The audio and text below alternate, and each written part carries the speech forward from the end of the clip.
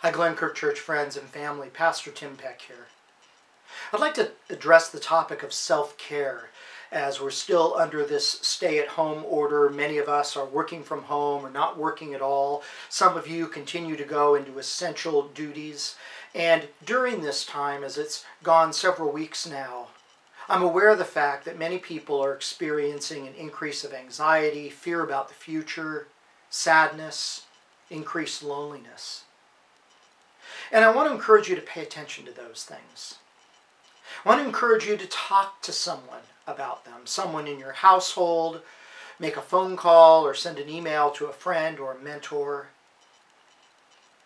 As we continue with this time at home, self-care becomes increasingly important.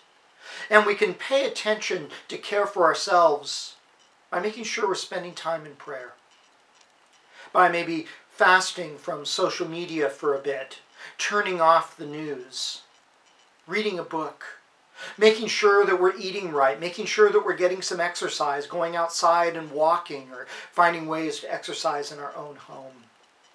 And if the anxiety or the fear or the sadness or the loneliness becomes overly intense, to ask for help. You can email us at info@glenkirkchurch.org to connect with one of our pastors or one of our elders or deacons who will be glad to connect with you by phone. To call your doctor if it becomes acute. We are all in this together.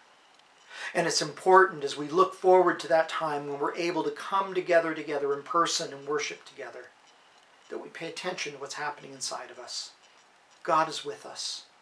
God loves us, and God will bring us through this. God bless you, and thank you for listening.